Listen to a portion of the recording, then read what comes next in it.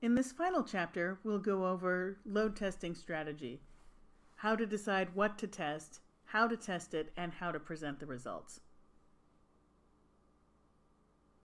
The first and most important thing is to understand the system under test. Is it one monolithic service where everything is put together in one place? Or is it a bunch of microservices talking to each other? Are there third-party dependencies, maybe to an authentication service or a store or lots of other things that could potentially cause slowdowns in your own service? Are there databases that you need to worry about and having the right number of connections to the database and caching the data? And as far as caching solutions, are you using Redis, Kafka? Lots of options there that you need to know about. Are you hosting the service in-house, or is it out in the cloud, or maybe it's even serverless? All of these are going to affect how you load test your system. Once you understand the system, you need to figure out where to pinpoint your tests. What are the APIs that are used the most? What are the APIs that take up the most energy or memory or time in your system? And what APIs are the most critical? Which are the ones that you really can't afford to have go down? And if I may indulge in a little cross-promotion, if you want more information about how you can dig out the APIs that your client is using, I highly recommend my other course with Test Automation U, Exploring Service APIs through Test Automation. So when you're looking at APIs, you want to look for APIs that are slow, like more than 250 milliseconds. You want to make sure there's no duplicated calls. These are very easy wins as far as performance and load testing go. If you are making redundant calls, you take them out, everything is better. Call frequency is important, and also if the calls are in the correct order. So these are the things you can look at right away to maybe get some quick wins on both client performance and server load. If your service is already running in production, and if you have monitoring set up, either yourself or maybe the ops team, observing what's happening in production is the best way to determine how your applications and services are really being used. And that will allow you to construct the most realistic tests. So what kinds of tests are there? You could have a session-based test, which tries to replicate the actions of an actual user. For example, the user logs in, the user clicks this page and calls that API, etc., etc. You could do a stress test where you're trying to push the very limit of a service. This might just be on a single API endpoint. So maybe the authentication service. You see how much you can possibly push it until it no longer is working properly. There's soak tests where you just run the test for a long time. This is especially important for data-centric APIs where perhaps you're saving data or retrieving data, because the more data you have, the more likely it is that performance issues will show up in your load tests. And finally, a benchmark test. This would just be a quick run that you could put in a continuous integration pipeline. The important thing to keep in mind with all of these tests is that load issues in a service show as performance failures. So this is, again, the intertwining of performance and load testing. When you're doing a load test, what you're really looking for is a performance failure on the server.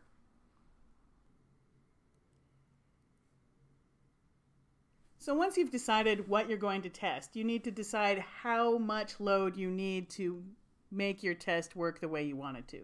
What is the load that's going to give you confidence that when you release to production, your server will be ready to go? So the thing about performance and load testing especially, is that it involves a lot of math and statistics. Well, not a lot of math, but some basic math and statistics. And this can be very useful for determining how much load you need. If you have a normal distribution curve, right here, the peak hour will have 20% of the daily traffic, roughly.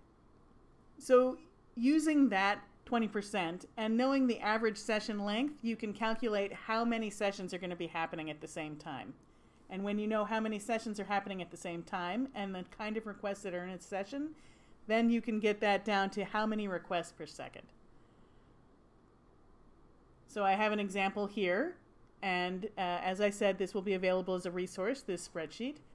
So if my daily goal is 1 million active users, and each user has an average session length of about 10 minutes. That means at the peak, I'll have 32,900 concurrent users.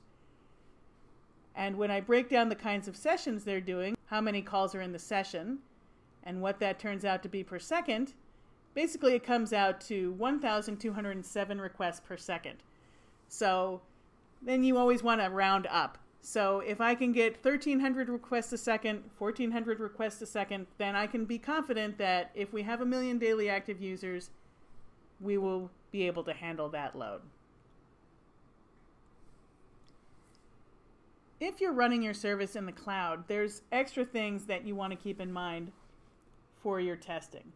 For example, is your cloud instance happening on the East Coast of the United States, the West Coast of the United States, Europe, all of those places? How close is it to where your users actually are? Because that's going to make a big difference in how your users are experiencing the server performance.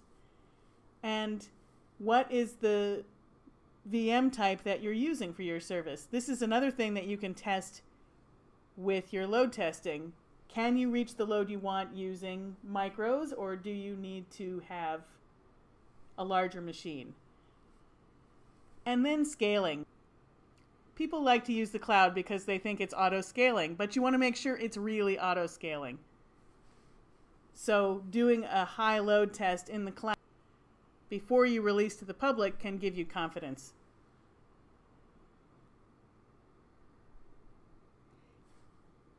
If you're using serverless, there's yet more things to keep in mind. And the most important thing is that serverless really is servers. It's just somebody else's server, and you're paying for the amount of time you're using that server. So because people are paying for the amount of time they're using a function, sometimes those functions will be throttled so that during development you don't end up spending too much money. But if those throttles remain in place, when you go to production, that could be a problem. Another thing is cold start issues. Serverless functions are meant to be run on a continuous basis. If there's a long gap between when a function is called, the VM will shut down and it will need to be restarted again. So that's another thing to analyze. And of course, the more memory you're using, the more money you have to spend. The more compute time, the more money you have to spend. So the typical solutions to increasing performance, like adding memory, those are going to actually cost money. Now, it might still work out, but it's something that you need to keep in mind for your testing. And if what you're testing is a service that's already running in production, if you're adding functionality to something that already exists, I highly, highly recommend that you run load tests in production. Because then you're using the actual production hardware. The actual production base load of all the activity that's already happening is there. And if you have monitoring in place, you can monitor and make sure that you can shut down the test if things are starting to get wonky. Just be sure to tell your ops team what you're doing. But don't be afraid to run a load test in production, as long as it's short term and everybody is informed. So once you run your test, you're going to get a lot of results. And being able to interpret those results and communicate the issues to your team or to management is really key to having a successful load testing strategy. You want to have multiple metrics so you get a clear idea of the behavior. And then when you're using the metrics, when you're looking at a chart, you need to be aware of coordinated omission problems, which I'll show you what that means. That basically means when you are using an aggregate value, it flattens out the actual values. So if you have an aggregate, you could be missing outliers that are above the mean or average. And finally, you need to be clear about whether you're most concerned about peak performance or higher load. You could have a service where everything, the database, the cache, and the service are all co-located on the very same machine, and that's going to be extremely speedy when you have a small load. But if you have a higher load, it's going to fall over more quickly. So this is where you need to balance the speed versus being able to handle a higher load. So to demonstrate what I mean by the coordinated omission, I have our JMeter test back up here. And this is the responses times over time. I have sampled every 10 seconds out of the results. So this chart is showing every 10 seconds, and it is getting worse, but it looks pretty smooth here. But what happens if I change this? What if instead of every 10 seconds, I decide I'm going to do every second? So let's clear that and reload it. And now we have a more interesting picture. All of these peaks were missing in the previous, but now that we're looking at every second, we see even more of them. And if we change this to 100 milliseconds,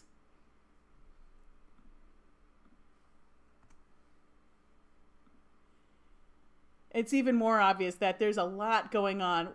All of this is happening. We couldn't even see it when we had the 10-second intervals. So this is what coordinated omission is. When you're looking at a graph, make sure that you are getting all the important information and not just having it smoothed over by having your aggregates be too large. And so here I have the Gatling result that we looked at before. This has a lot of very common metrics on here, just to quickly go over what some of them mean. This 50th, 75th, 95th percentile, this is extremely common in any kind of performance chart. And what exactly does it mean? It means that 50% of all the calls were 9 milliseconds in this case, 9 milliseconds or less. So this is essentially the mean value is 9 milliseconds. 75% of the values were 17 milliseconds or less. So that means like 25% were in between 9 and 17. So 95th percentile here is 40. 99th percentile is 56. And then the max is 145. So you can see there's actually a pretty big gap here between the 99th percentile and the max. And this is where the 5 nines come in. So you have 99.9 is going to be even higher. 99.999 is going to be even higher, approaching the max of 145. And if you have 1 million users, the 99.9 percentile represents 1,000 people. So it's not a small number of people. If 1,000 people are experiencing your very worst load every second, that's could be a considerable impact. So here we have a breakdown for each individual call. And once again, we have our percentiles, the minimum, the maximum, and the mean. So the mean is an average, where you add up all the values and divide by the number of values. So that means if you have a really high outlier, that's going to affect your mean. So that is a quick look at some of the factors involved in crafting a strategy and understanding the results of your tests. Performance and load testing is a huge area with a lot of details. And this is just the very tip of the iceberg of when it comes to the information that's available about performance and load testing. So I want to leave you with just a few simple things to remember. So first of all, for both the client and server, it's really important to test performance early and often. Get on top of any problems before it's too late to fix them. And on the client side, making sure that your client is adaptable to varying network and server conditions is going to go a long way towards ensuring that your customers and the people on your website have a smooth experience. And on your services, the key is to find the performance limits and either expand them or make sure you can work within them. And once you do that, you can be confident that your application will be ready for the masses. So I hope you enjoyed this course, and if you have any questions, you're free to contact me. You can email me at amberrace@outlook.com, Twitter @ambertest, or on the Test Automation U Slack. So thank you to Applitools and Test Automation U for hosting me, and happy testing.